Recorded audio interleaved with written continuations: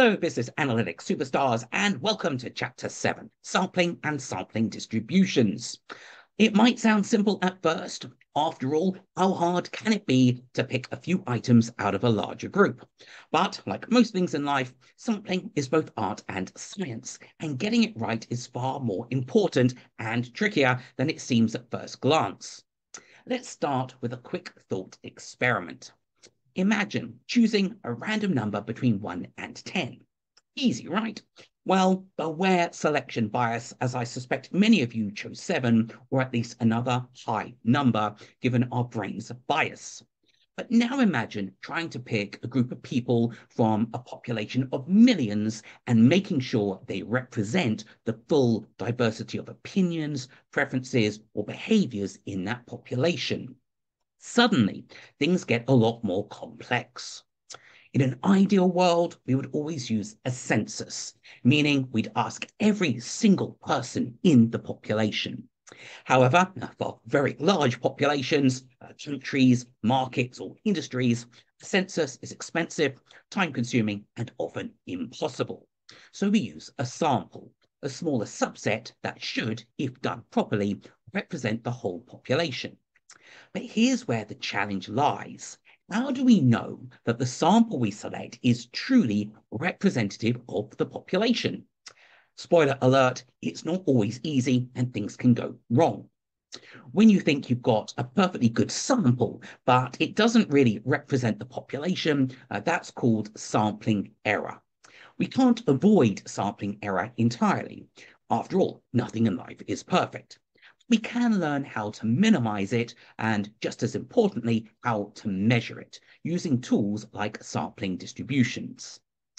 By the end of this chapter, you'll know how to handle sampling like a pro, dodging common pitfalls, and making sure your data is as reliable as possible. So let's start with the basics. Sampling is about more than just picking names out of a hat. It's a structured process with specific steps, and each one is critical to ensuring that your sample is accurate. So here's a quick roadmap of the sampling design process. Before you can sample, you need to know who or what you're sampling. Are you looking at consumers in a particular region, employees at a company? This step is key because if you define your population incorrectly, no sampling method can save you. Once you know your population, for random sampling, you need a list or method to identify every possible member of that group. This is your sampling frame. Think of it as the pool from which you'll be drawing your sample. However, be careful. If your frame doesn't include all relevant members or includes too many irrelevant ones, your results could be skewed. There are two broad categories of sampling, random and non-random. Random sampling, as the name suggests, involves selecting members of the population purely by chance. Non-random sampling, on the other hand, is a bit more selective, and while it has its uses, it introduces more risk of selection bias, i.e. when you choose a number between 1 and 10, many of you would have had an unconscious bias towards 7, other high numbers. Once you've decided on your technique, it's now time to draw your sample and collect the data. This is the point where you hope all your planning pays off, because now you're committed. Now let's dive into those sampling techniques a little bit. Simple random sampling, it's like flipping a fair coin. It ensures everyone in the population has an equal chance of being selected. This eliminates selection bias and gives us a shot at that elusive goal, representativeness. But there's also non-random sampling techniques, where decisions about who to sample are not left entirely to chance. This could be useful in some scenarios, like when you need specific insights from a particular group.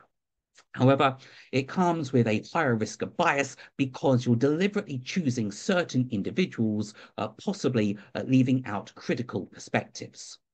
For example, if you're trying to gauge public opinion, but only survey people in an upscale neighborhood, your results may be skewed toward certain demographics, missing the broader picture.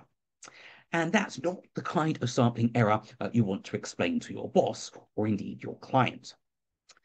Even when we use random sampling, there's still no guarantee that our sample will perfectly match the population. There's always the possibility of, you've guessed it, sampling error, but all is not lost. We can quantify this error using sampling distributions. So a sampling distribution is essentially a theoretical distribution that shows how a sample statistic, like the sample mean, would vary if we took many samples from the same population. Think of it as a collection of what-if scenarios all stacked up together to show us the range of possible outcomes. Sampling distributions help us answer key questions such as how likely is it that our sample mean is close to the true population mean? Or what's the probability that we'll observe a sample with extreme values? By understanding sampling distributions, we can then make inferences about the population with confidence. For example, you'll learn how to calculate the standard error of the mean, a measure of how much the sample mean is expected to vary from the population mean. This helps you gauge the reliability of your sample and, in turn, your conclusions. So, what's the big takeaway? Sampling might seem straightforward at first, but doing it right requires careful planning and an understanding of the risks involved. By choosing the right sampling technique, minimizing bias, and using sampling distributions to measure error, you'll be able to make accurate and meaningful inferences about your population without needing to survey every single person. In this chapter, you'll not only learn how to design a sampling process from start to finish, but also how to compare random and non-random techniques and how to use sampling distributions to assess the accuracy of your results.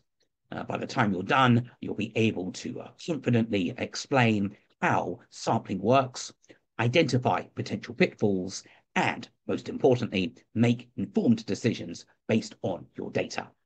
So, superstars, are you ready? 7 out of 10.